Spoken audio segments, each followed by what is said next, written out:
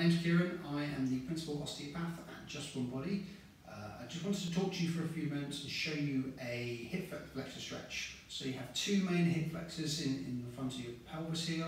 One called iliacus that goes from the kind of cup shape on the inside of the pelvis down to the top of the femur. And you have another one that goes from 5 of the lower vertebrae of the spine, skips the pelvis and goes straight down into a similar sort of place again on the top of the femur.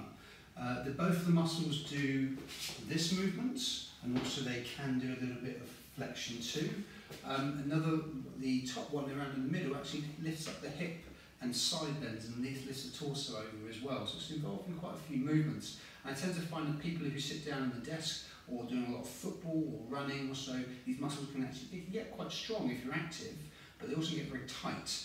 So when you go from a sitting position all day to standing up, suddenly they're pulling on your back and moving you back into positions, and the function and the mechanics of the back isn't working particularly well. So I just wanted to show you a very simple stretch for this. So having your feet forward and backwards apart a reasonable distance like so.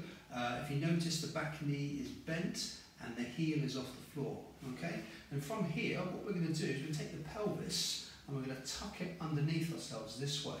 Okay, don't get confused with trying to do it like so and letting your chest move. If you do this, you're going to squash some of the joints in the back as you're doing this, especially if you've got back pain. It's not particularly useful. Okay, so what I want you to do is just tuck the pelvis underneath you, and you're going to move forwards, not downwards. So you're going to move like so, and what you're going to feel is a stretch around the front and the inside of the thigh here.